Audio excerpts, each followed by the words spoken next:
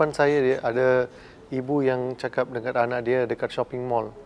Kalau you lari lagi, saya akan suruh lelaki hitam tu tangkap you. It happened in front of you. It happened in front of me, tapi my wife knows Mandarin. So dia yang translate untuk saya.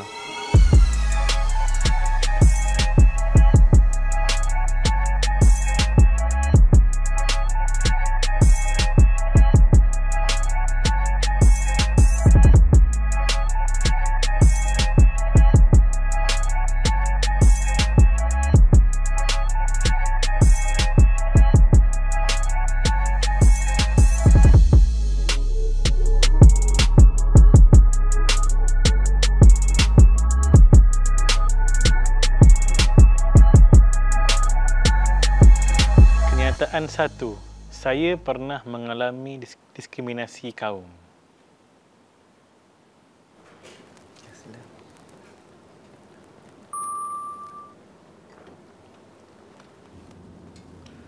You didn't drink? Like you never tak pernah ya? Adakah macam? I can't remember. Yeah. I was like, I thought everyone, saya ingat semua akan minum. Oh, tak ada. I can't even pinpoint myself. Saya hanya sekali, first time I kena slap oleh kawan Melayu.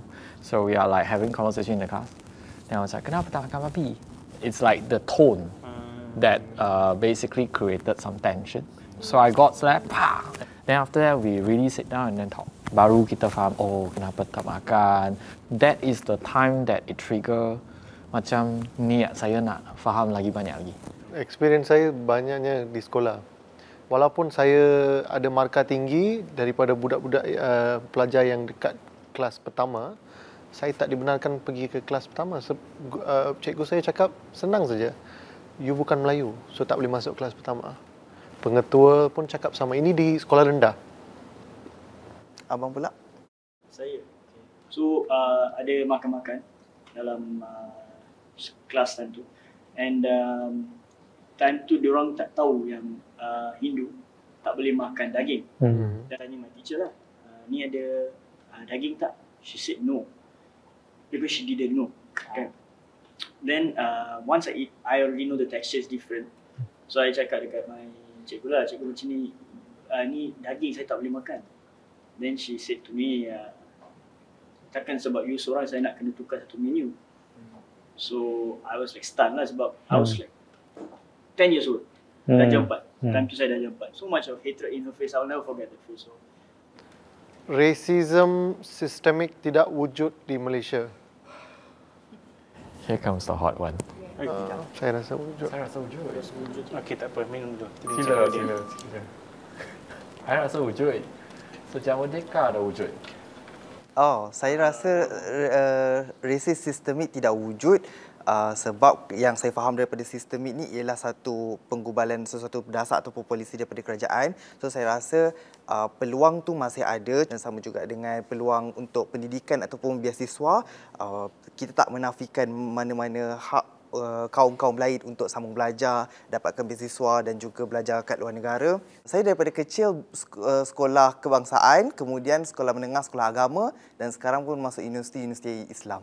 Sebenarnya, kita sudah ada peruntukan yang jelas berdasarkan Perlembagaan Persekutuan yang merupakan undang-undang tertinggi di negara kita tentang yang juga telah pun meliputi tentang isu diskriminasi.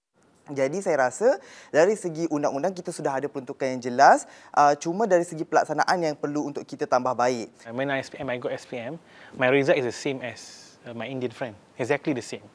Tapi dia punya English lagi better mine lah. I got to travel and do my study abroad, but he can only do study locally. At that time I know, I was like, how come? Kenapa I can get to where I am, tapi my friend tak dapat? Saya rasa itulah systemic racism. Maknanya racism tu dah memang indulge into the system. Sebelum ni dia memang macam property ke to lift up the community, yes, to Bumiputra community. Tapi sekarang saya rasa dia dah terjebak ke isu-isu lain pula. Semua yang kita bercakap, berdiskusi mesti ada special rights for Bumiputra. You can't touch certain topics. Macam there is already an understanding. Bila anak saya membesar nanti pun dia akan tahu yang isu Bumiputra, isu Melayu tidak boleh dipertikaikan ataupun disoalkan. Even for knowledge purpose, you can't ask why are they getting the privileges.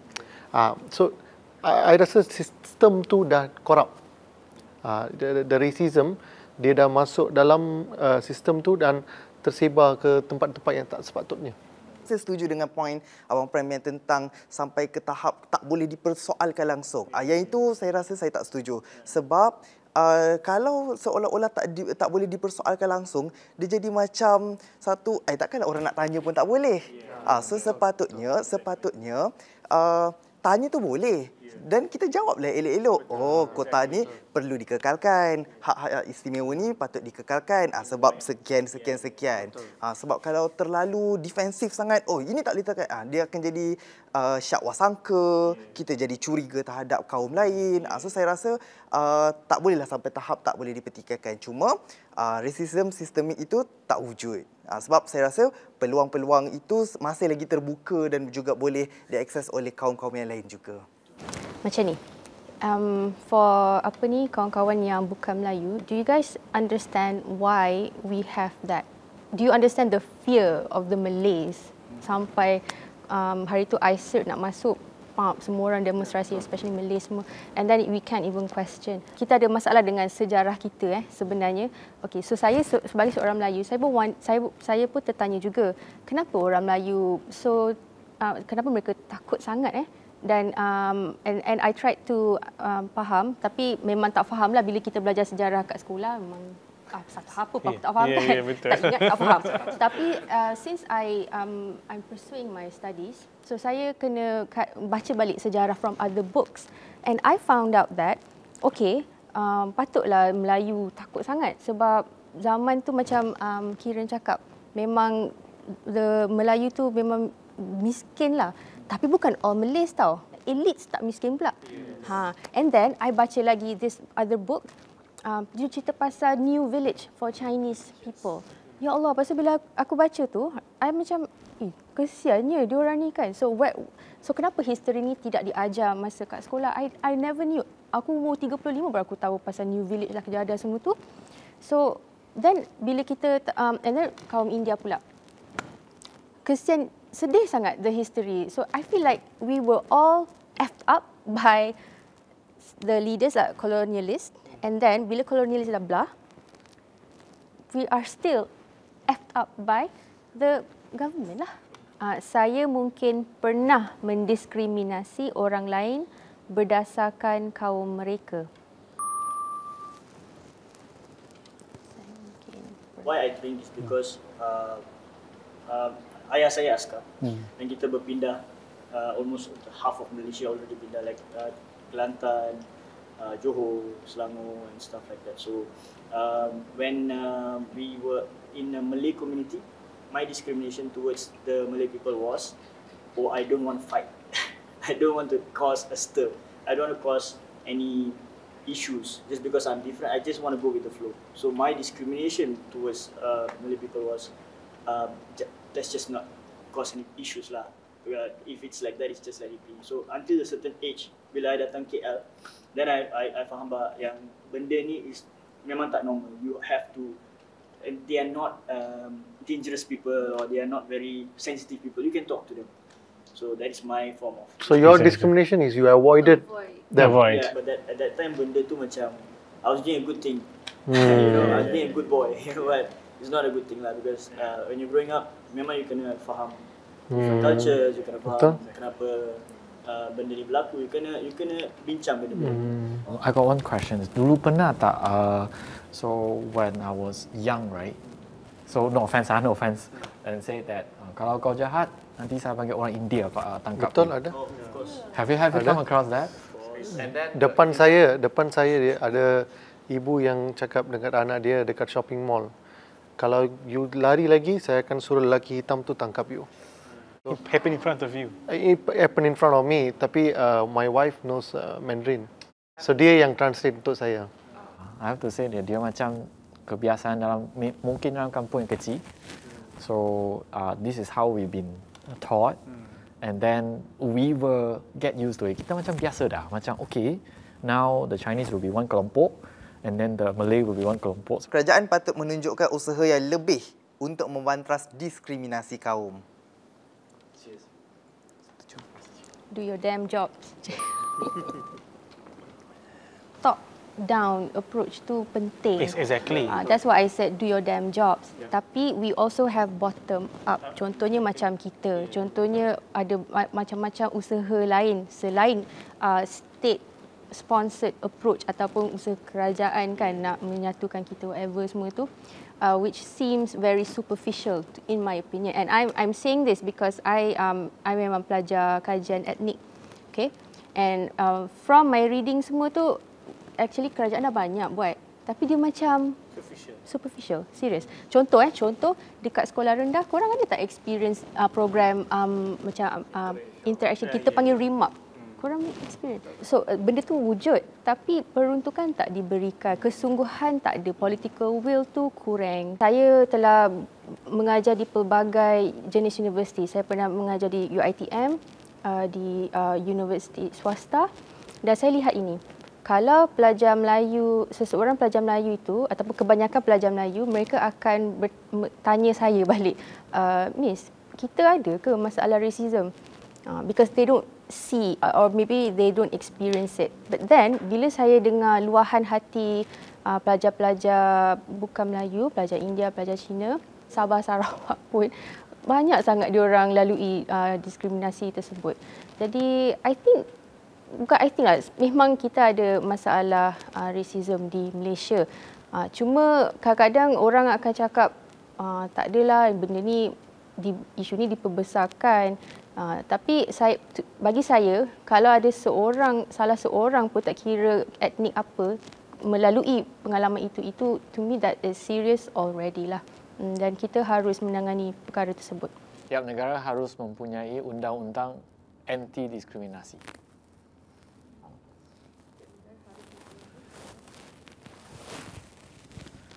I have a grey area on this one. Even though I'm the one that advocate kita kena ada. If you wanted fast solutions, you need something that it is like a faster track to do that. So then I was like, after the conversation, I feel like, yeah, the most important thing at pendidikan, because if you don't teach them, they will not get evolved, they will not get developed, and then they won't be improved. So kalau kita paksa, saya tak percaya pasal paksaan.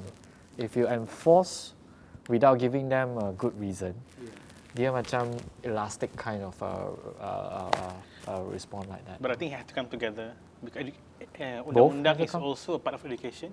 It also educates people. I mean, I think education has to come with laws. This is my point of opinion. But I think discrimination, I mean, especially racial discrimination, is like moral values. You cannot enforce it on people. It has to be nurtured. So again, it's back to education, the main platform. Konvensyen dan piawaian antarabangsa seperti ICERD mampu menangani isu perkauman. Saya tak minum. ICERD tidak mampu menangani isu perkauman. It's actually good kan sebenarnya ICERD tu. Dalam undang-undang kita ada dua, satu undang-undang antarabangsa, satu undang-undang domestik. Jadi ICERD is undang-undang antarabangsa lah. Jadi saya rasa sebelum kita tengok undang-undang antarabangsa, kita kena tengok dulu undang-undang domestik. Dan undang-undang domestik sebenarnya dah cover dah benda-benda yang ICERD propose. Contohnya macam anti-discriminasi, perkara 8 dalam Perlembagaan Persekutuan memang ada cakap tentang tak boleh ada sebarang diskriminasi. Jadi saya rasa sebab tu undang-undang semasa yang negara kita ni pun dah cukup memadai untuk counter isu-isu macam tu. The reason why ICERD was opposed by, especially by the academicians and those ni mungkin boleh komen sikit lah as a lawyer student, as because dia ada some sort of disagreement ataupun tak sama dengan perlembagaan di Malaysia. Komentar dia bukan isu anti-discrimination, masa whether they agree or disagree with discrimination, dia lebih kepada the effect on some of the articles dan perlembagaan. Saya ada terbaca tentang Yaman kan, bila Yaman rectify ICERD, dan Yaman ni ialah negara majoriti Muslim dan ada orang yang menjadikan ICERD sebagai alasan untuk menghalalkan gay marriage dekat negara yang Muslim majority, dan diorang menggunakan alasan kenapa nak halang gay marriage, dan itu adalah dan menghalang gay marriage adalah salah satu tindakan diskriminasi.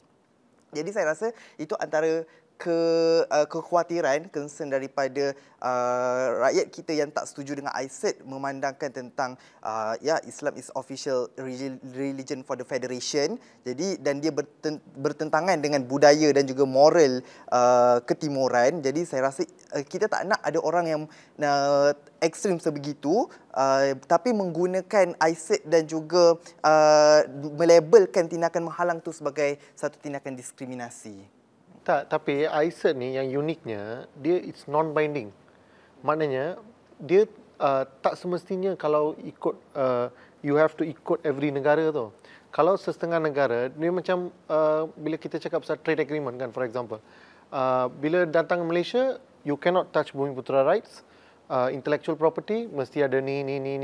Okay, kaum ni, kita tak boleh tentu. Memang dia boleh carve out. Dia panggil carve out lah. ICERD pun boleh buat sebenarnya.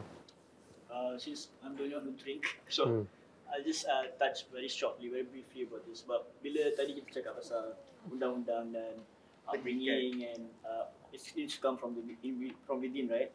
I believe certain things yang besar macam ni, when you have black and white, what you can and what you cannot do, then people will start following that path. Such things like hate speech, you know, like every time there is Deepawali, Chinese New Year, even Hari Raya, everybody plays mercun, then you will see people throwing hate speech. Oh, why Malays playing, you know, at this time at night, Raya, why Indians throwing away the fireworks and all these things. So when you have ICERD coming in and telling you hate speech is illegal, people will start to think, okay, better I take a step back. And then when they do that, the next generation who come in, they already know, okay, this is already banned in Malaysia. We can't talk hate speech. May I know which other country ratify ICERD that you know of? 182 countries under UN, and only 12 countries did not sign ICERD. The two Muslim countries which did not ratify ICERD is Malaysia and Brunei. But when you say that ICERD probably can resolve this issue, but if you go other countries, the yang dah ratify is still there. For me, pada pendapat saya lah, I think it's the right step forward. If you do not do this, and let's talk about Malaysia's image globally. You have 182 countries on the United Nations, but only 12 have not signed. And we pride ourselves with being one of the negara maju, right? In the global standpoint, we're going to look quite silly because you pride yourself as negara maju, tapi you tak sign this ICERD thing. All this while, I was thinking from my perspective, I did not know that ICERD, the Malays have particular concerns that ICERD cannot be carved out, or what is ICERD first of all. So I think we are going back to the education of ICERD, where I think that ICERD was not properly explained, properly deliberated openly to the public, which caused the unhappiness and uneasiness. Saya lebih memahami isu diskriminasi kaum selepas perbincangan hari ini.